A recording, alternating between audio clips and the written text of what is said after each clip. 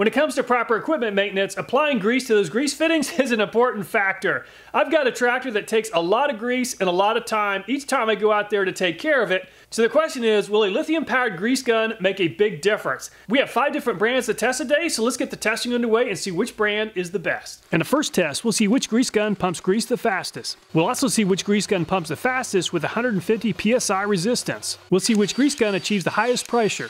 At a price of only $90, the least expensive grease gun we'll be testing is this Performance Tool brand. Powerful 18-volt battery, ergonomical design, 42-inch professional grade flex hose, 1-hour quick charger, we're going to test that, 2 18-volt rechargeable batteries, heavy-duty plastic storage case, heavy-duty motor over 7,500 PSI of force, we're going to test that. Performance Tool has 1,500 milliamp hour NiCad batteries. Grease dispensed approximately 75 grams per minute. 1-year limited warranty. Performance Tool is made in China. Owner's manual, battery charger, 2 NiCad 1.5 amp hour batteries, shoulder strap. All the grease guns have brushed electric motors. Some of the other brands have legs to keep the tool in an upright position and keep the tool off the ground. Unfortunately, Performance Tools just doesn't have that option. So if you have to lay your tool down, unfortunately, this thing is probably going to pick up some dirt. Performance Tool weighs 7.2 pounds, 3.3 kilograms. At a price of $144 for just the tool and not the battery and charger is this Ryobi 1 Plus. Maximum pressure is 10,000 PSI. Maximum flow rate up to 7.5 ounces per minute. Onboard LED work light helps illuminate the workspace. Performance Tool brand had a 42-inch hose. The Ryobi has a 30-inch. Air bleeder valve quickly primes the pump and reduces air pockets. Lock-on, lock-off trigger helps avoid workplace mess. 3-year limited warranty. The Ryobi is made in China. I'll be using a 1.5 amp hour battery in the Ryobi. Operator's manual.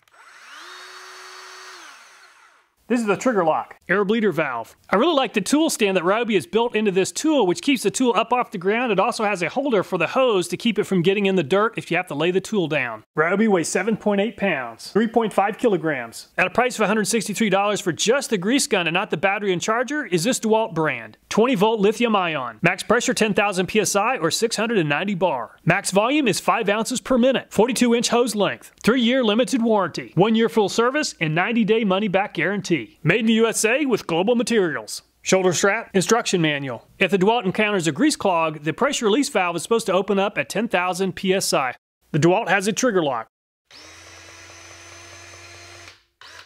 Just like Ryobi, DeWalt has done a great job creating a tool stand for this tool to keep it up off the ground, as well as a holder for the grease nozzle. The DeWalt weighs 8.8 pounds, 4 kilograms. At a price of $164 for just the tool and not the battery and battery charger is this Milwaukee brand. M18 cordless 2-speed grease gun. The Milwaukee has 2 speeds, and the first speed, 10,000 PSI, second speed, 5,000 PSI. The flow rate is 3.5 ounces per minute in the first speed, 10 ounces per minute in second speed. Ryobi has a 30-inch hose, the DeWalt and Performance Tool have a 42-inch hose, the Milwaukee has a 48-inch hose. Preset grease counter. Shuts down tool when the preset amount of grease is dispensed. The on setting allows the tool to run freely without restriction. 5-year warranty. The Milwaukee is made in China. Operator's manual. I'll be using a 5 amp hour battery in the Milwaukee. Preset for determining how much grease is dispensed. Milwaukee's done a great job designing this tool to keep the tool up off the ground if you have to set it down. The Milwaukee weighs 9.4 pounds, 4.3 kilograms. And the most expensive brand we'll be testing is this Ingersol Rand brand, which costs $273 for the tool, the battery, and the charger. 20-volt, 2.5 amp hour battery. Battery charger. Operator's manual. 30-inch hose. Ingersol Rand is rated for 7,500 PSI. The Ingersol Rand does not have a light and it does not have a trigger lock. Tool and battery made in Taiwan, charger made in China. The Ingersol Rand comes with a 3-year warranty. So if you're out working, you have to lay this tool down. Unfortunately, it's going to be laid on the ground where it's probably going to collect some dirt. Additionally, the Ingersol Rand doesn't have a holder for the grease nozzle. Ingersol Rand weighs 7.4 pounds, 3.4 kilograms. The sound meter is 24 inches from the tool, 79 decibels for Performance Tool. The Ryobi was slightly louder than Performance Tool at 80 decibels. DeWalt is the quietest yet at 75 decibels.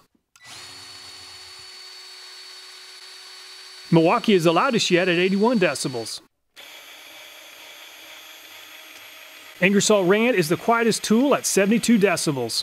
Up next, let's test the pump speed of the brands in a 30-second test without any sort of load. To serve as our control, I'll see how well I can do with a pistol grip grease gun. 48 pumps in 30 seconds. The cup weighs 9 grams, so I'm going to go ahead and tare it with the cup. 39 grams, which is about 1.3 ounces. Let's load some grease into the Performance Tool grease gun and then we'll test it. Depress the follower key and pull back on the follower handle until the rod is fully extended. Once the follower rod is pulled out far enough, you just rotate it to the right, and there's a little slot cut in the rod which will allow it to remain in the out position. Remove the replaceable cap from the end of the grease cartridge. Insert that end into the grease gun barrel. It should rest on the rubber plunger at the bottom of the barrel. Remove the pull tab or the foil from the exposed end of the cartridge. Push the follower rod forward into the grease tube assembly. Purge the air from the head. There's an air purge button that you have to use in order to prime the pump. While running the pump, press in and release the air purge button several times until the grease gun is primed. The air purge valve worked well and it took less than 10 seconds to purge the air and prime the pump.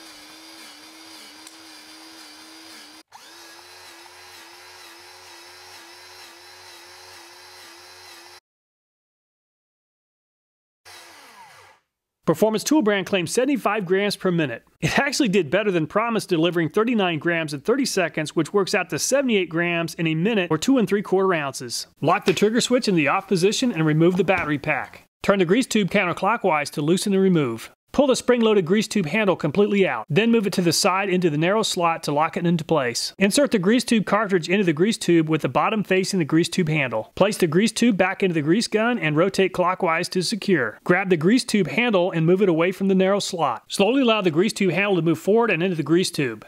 After the cartridge is loaded, use the purge valve to purge any air trapped in the grease tube. To purge the grease gun, just open up the purge valve, go ahead and power up the tool for a second or two, go ahead and close the valve and power up the tool again to see if it's purged. Repeat this process a couple times to purge all the air from the tool.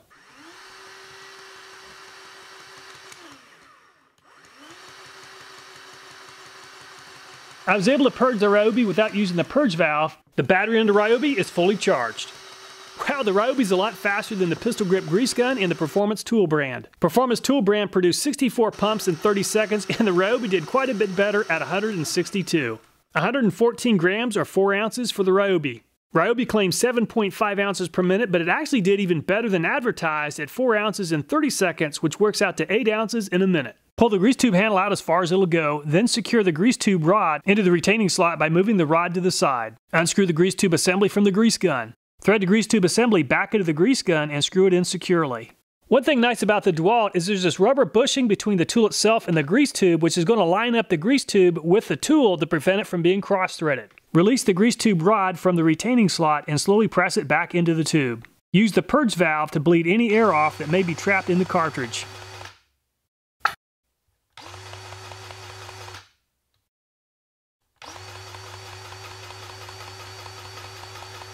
The battery is fully charged.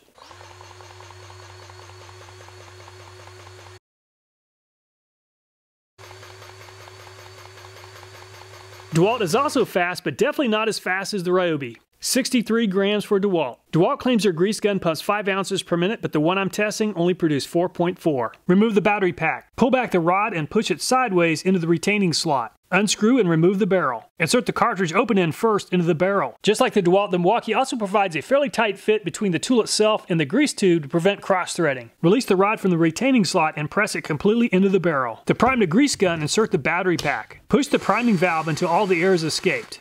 Pull the trigger for 10 to 20 seconds.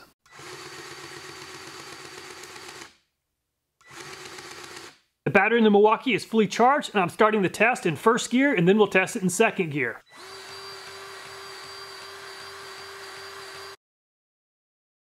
Milwaukee's first gear seems to be about as fast as DeWalt. 79 pumps in 30 seconds for a total of 54 grams or 1.9 ounces. Testing second gear. 244 pumps in 30 seconds is quite a bit faster than the others. 162 grams, which is 5.7 ounces or 11.4 ounces per minute. Milwaukee claims to pump 3.5 ounces per minute in first gear and actually beat that at 3.8. It claims 10 ounces in second gear and actually beat that as well at 11.4 ounces. Remove the canister from the grease gun. Draw the plunger handle back completely and lock it into position. Insert the open end of the cartridge into the canister of the grease gun and tightly reattach the canister to the grease gun. This is the valve to purge the air.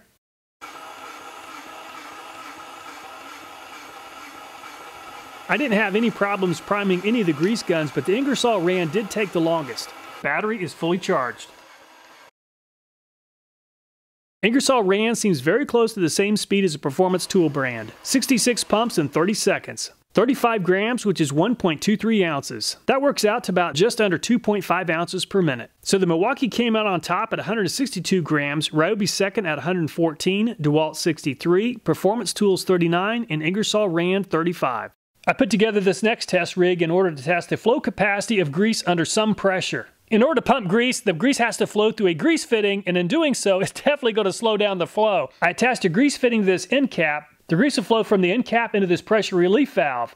This is a 150 psi relief valve, so in this next test, we're going to see how fast grease flows with 150 psi resistance. The entire test device has been filled with grease. After the 30-second test, I'll scrape away the grease from the very edge of the test device, and we'll see how much grease was pumped. The last coupler was leaking really badly, so I'm going to go ahead and use this lock and lube system. In the first test, I used a pistol grip grease pump, and I was able to pump 39 grams in 30 seconds. I'm going to see if I can do better than that with 150 psi resistance. 44 grams, so I actually did better this time with an extra 5 grams of grease, but that was pretty tiring. Testing the Performance Tool brand first.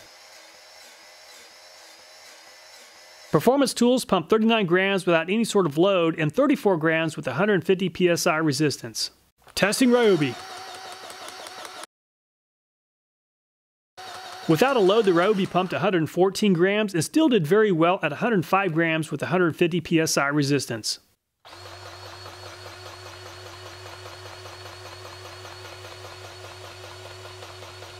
The DeWalt pumped 63 grams in the first test and 58 grams, or 5 grams less this time. So in first gear, the Milwaukee pumped 54 grams in the first test and 50 grams, or 4 grams less this time. In second gear, the Milwaukee pumped 156 grams, which is only 6 grams less than the first test.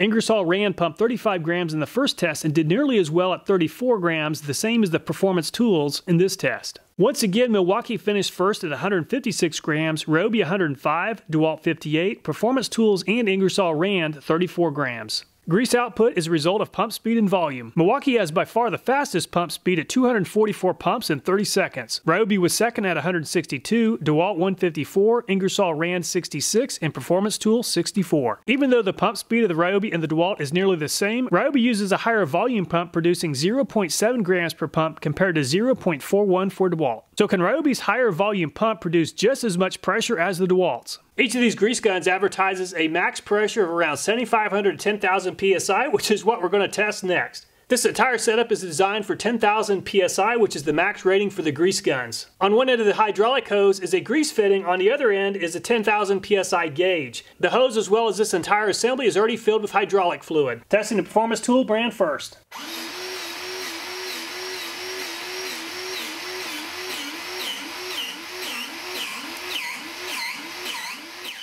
About 6,925 psi, or 477 bars for Performance Tool brand, which is 575 psi below its 7,500 rating. Testing Ryobi. 8,150 psi, or 562 bars for Ryobi. That's about 1,850 psi below its 10,000 rating. Let's test DeWalt. I must not have properly positioned the DeWalt's nozzle on the fitting. Let's try this again.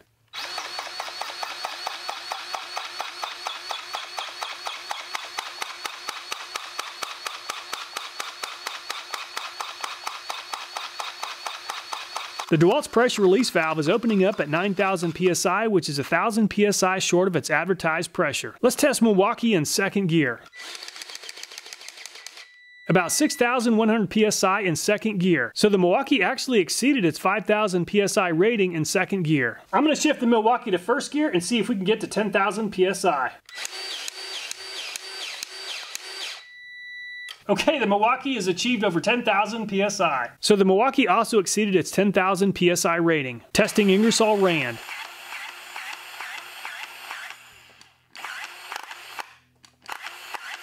About 6,100 psi with Ingersol Rand. So the Milwaukee finished first at 10,100 psi, DeWalt second at 9,000, Ryobi 8,150, Performance Tool 6,925, and Ingersol Rand 6,100. The Power Tools brand just isn't very balanced. You have to really push forward in order to keep the tool in a balanced position, and that's going to cause user fatigue.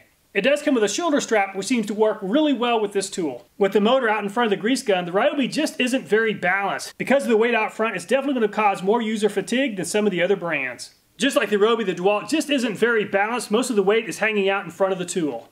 The strap is providing most of the support to the front of the tool. In order to use the tool, you have to hold it anyway. The Milwaukee is a very balanced tool, and because of that, it does weigh a little bit more than some of the other brands, but it still seems very comfortable to hold. It'd be really nice if Milwaukee would add a shoulder strap to this tool. Just like the Ryobi and the DeWalt, most of the tool weight on the Ingersol rand is out front, and it just isn't very balanced. Milwaukee definitely has the brightest light, then DeWalt, and finally Ryobi.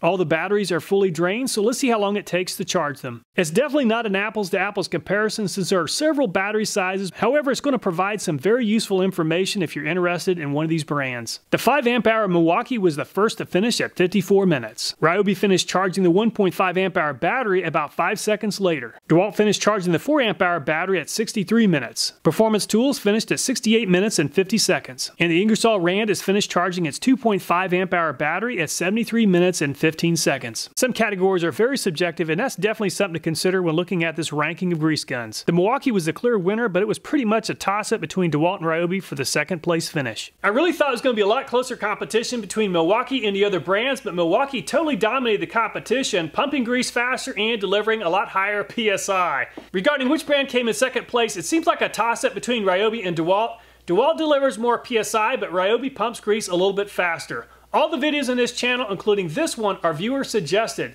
So if you have a video idea, I hope you'll take time to leave a comment. Thanks so much for watching. Please take care, and I look forward to next time.